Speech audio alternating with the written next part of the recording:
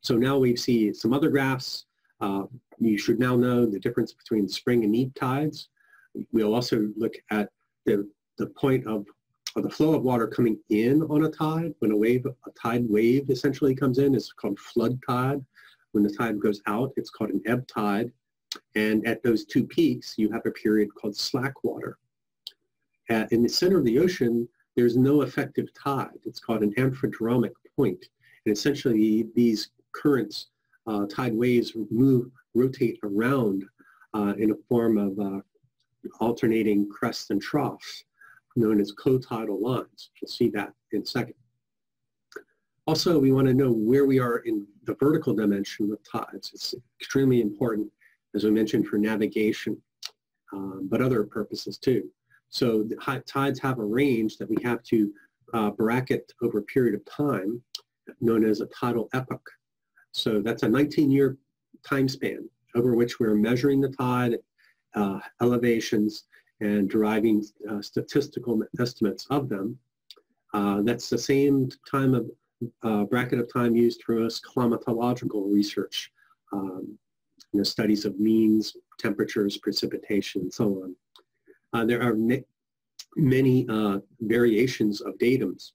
We typically are interested mostly in the average of the highs, the average of the lows, and the means themselves to estimate, say, mean sea level, which we would typically show on a topographic map, or a mean tide level that we may reference on a nautical chart.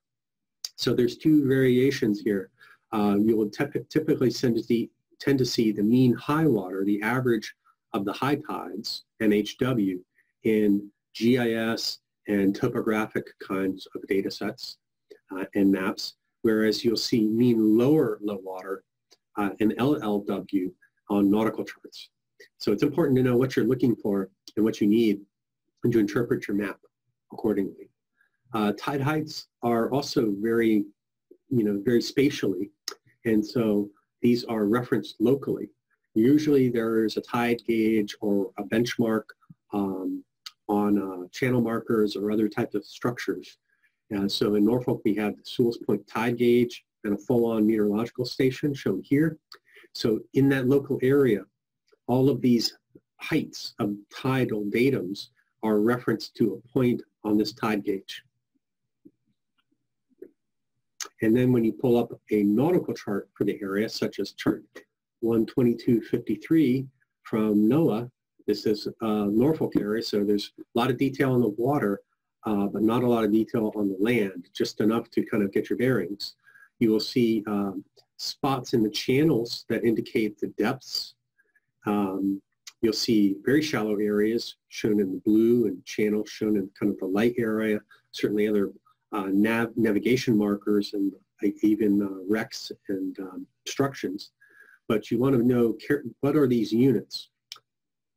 So typically nautical charts will show these depth points or soundings in units of feet, mean lower low water in the United States. That will vary in other areas. There will also be variations of this across the map.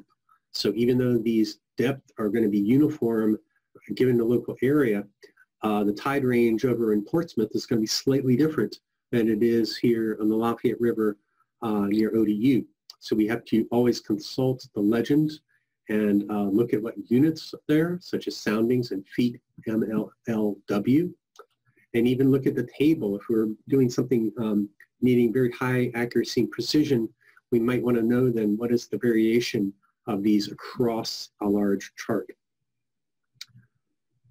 To get the heights, we then can measure the vertical distance between mean higher high water and mean lower low water to get a diurnal tide range, or we can get a mean tide range if we're just interested in MHW to MLW. Again, subtle variations, it would seem, that can make a huge amount of difference. And across the ocean basin, we'll see a lot of variation as well.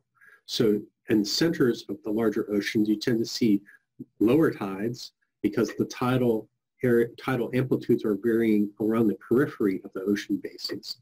In small enclosed seas and gulfs, such as the Gulf of Mexico or the Caribbean Sea, the Mediterranean, the Sea of Japan, perhaps, they're disconnected from the ocean, and so they don't develop as large a tide. They only have the water moving in response to gravitational forces within those enclosed basins for the most part.